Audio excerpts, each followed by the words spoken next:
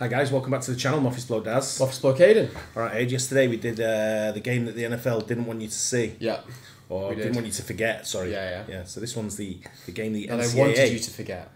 They wanted you to forget. Yeah, wanted you to forget. Sorry, yeah, wanted you to forget, yeah. Did I say didn't want you to forget? Yeah. You couldn't forget it really, could you? No. Refereeing decisions like that, it's bad. Especially when we're reacting to it, reminding everyone about it. I know.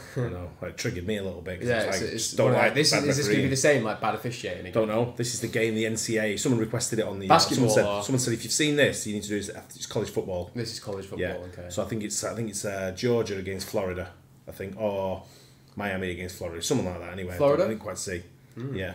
So someone requested it in the comments. Yeah. So thanks for that. Not seen anything on it. I've just lined it up and then put it straight to the beginning, so I don't know what it's all about. But I'm assuming it's in his comments. I think he put, "Can you watch this? It's two teams." Yeah. And I want to say Miami v Florida. Okay, we'll find out anyway. The game the NCAA wants you to forget. Let's go.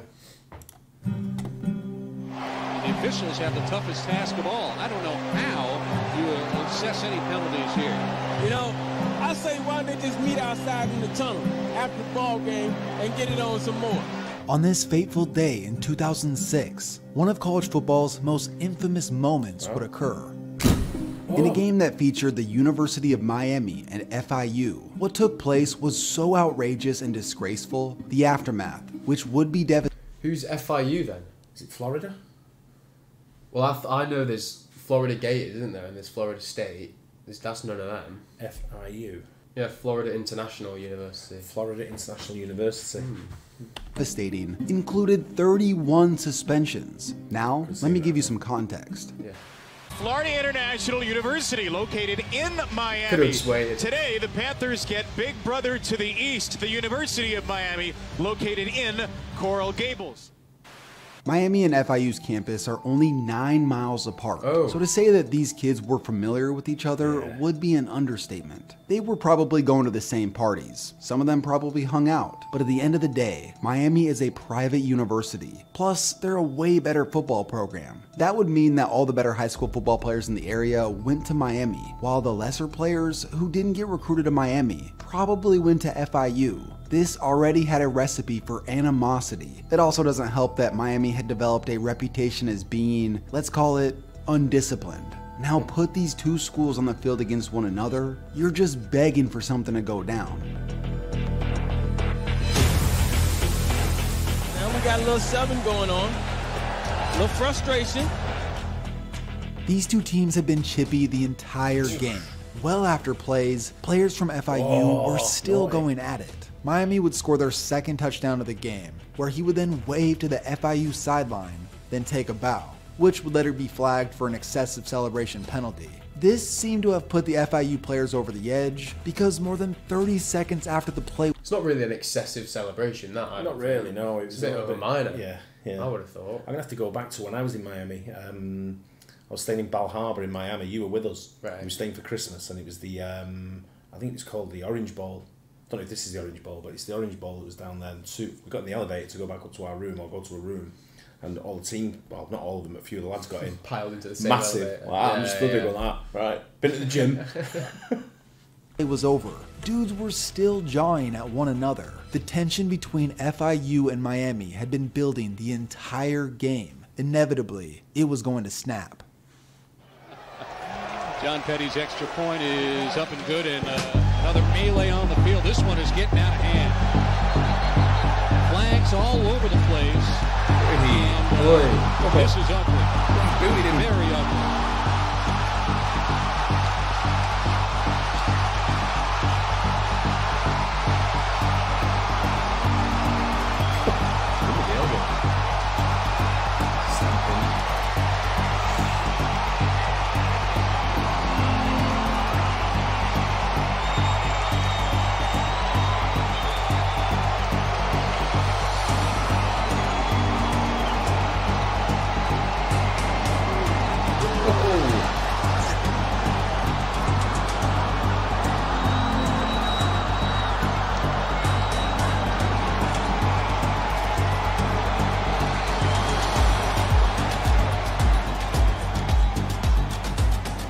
After 50 seconds of pure chaos, state troopers and FIU police had to come on the field to restore order. After the teams finally began separating towards their own sidelines, the referees huddled up to discuss how they were going to penalize this brawl. It took them nearly 15 minutes to come up with an answer. That had to be the longest 15 minutes of all time. During that break in the action, Miami was seen celebrating and chanting, with fans proud of what had just gone down, and other fans fighting in the crowd, eventually to be stopped by the local police. But that's not even the worst part. Listen to what the other commentator during this broadcast had to say following the fight. Now the Metro-Dade police trying to restore order. Now that's what I'm talking about. You come into our house, you should get your behind kicked. You don't come in the OB playing that stuff. You across the ocean over there. You across the city. You can't come over to our place talking noise like that. You get your butt beat. I was about to go down the elevator and get in that thing. You assess any penalties here? You know, that was an awkward laugh by the other commentator, wasn't it? Yeah. It's like he almost just didn't agree with what he was saying. He was going on and he must have thought you're saying too much and he just went, yeah. Right?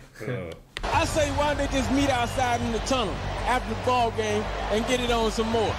So this commentator, Lamar Thomas, was a former player for the Hurricanes back in the early 90s. Lamar was one of the program's best receivers ever, but he wasn't exactly the greatest guy in the world. In 1996, he was charged with aggravated battery after beating his pregnant fiancée. Lamar pled no contest and served jail time.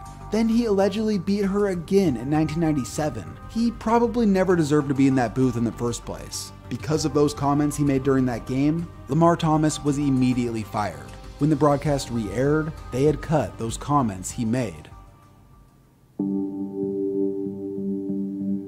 Like I said in the beginning, 31 players would be suspended, 13 from Miami and 18 from FIU. Most of these guys served one-game suspensions. Number 26 for FIU, Chris Smith, was thrown off the team for this.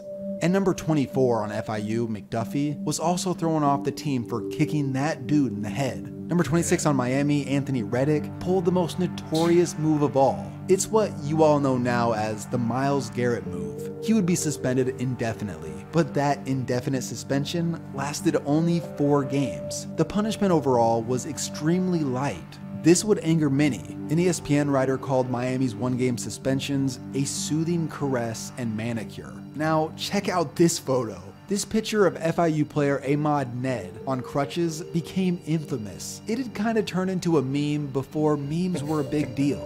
But for FIU, they would continue to fall into the depths of despair. They finished the season 0-12, their coach resigned, and they would go on to lose 23 straight. For Miami, they would finish with their worst record in just about a decade. The legendary dynasty of the U was old news. Head coach Larry Coker had made a complete fool of himself. This dude had the balls to say this after the game, quote, "I think it'll affect the image of our program greatly, but in a positive way. I think that when they see the video and they see how it was handled, they will be impressed with our players."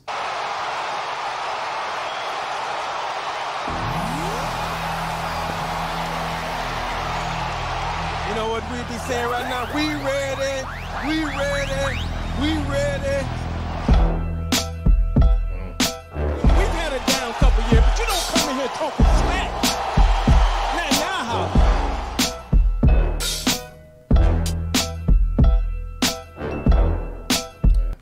Jesus.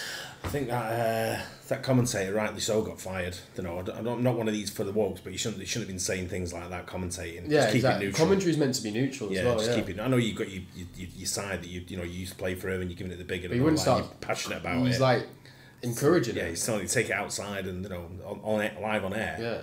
Don't do that. I'm just thinking when we went to Miami and the Orange Bowl was on, you were only a little kid and we were still living in New Jersey at the time, so it would have been around about 2005.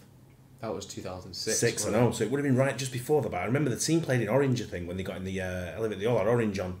Probably Miami then, right? Is that Miami played? I thought that was red. Miami was playing in orange though, wasn't it? Yeah. Weren't they? I wonder if it was that year. I'm going to have to go through the photos and find out.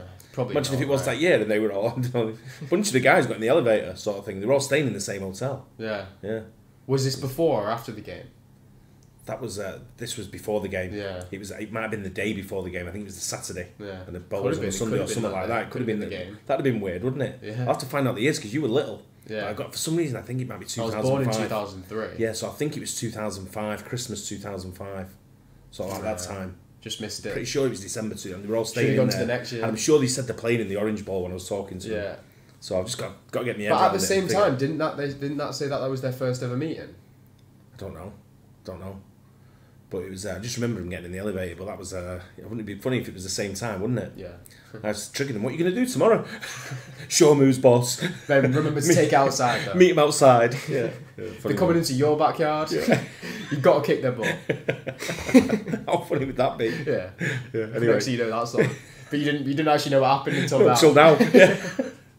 Anyway, I hope you guys enjoyed it. Don't forget to like and subscribe. We'll catch you on the next one. Cheers.